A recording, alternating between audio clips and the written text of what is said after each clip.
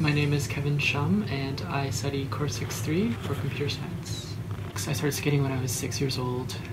When I get out on the ice and step out, I really enjoy it because I love the big arenas, I love the bright lights, I love the big audience. Just the freedom of being out there on the ice and being able to just skate as fast as I could, jump as high as I could, spin as fast as I could, and not really have any restrictions or boundaries, and I could just go out there and be free. And I think that I really enjoyed that. Skating has forced me to really manage my time and prioritize my time, and it's also taught me how to really be passionate about something and work for it. From skating, I've been able to apply that to my classes, my projects, my research, work experiences. Right now I'm in this new class called 6A10, and it's Engineering Interactive Technologies. The whole class this semester is based on physical adaptive tools, so tools that help you learn a certain skill and adapts to your current skill level.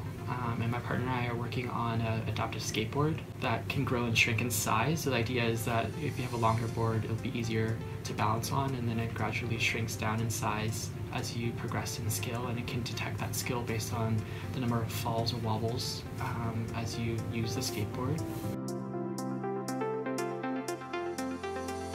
What has defined my last 4 years here has been the spontaneous moments that happen with friends or with my professors or with the community here. I think that's been super special. People will stay up until 3 a.m. to help you finish a piece set, or those aha moments when you figure out something on your final project and you get it to work.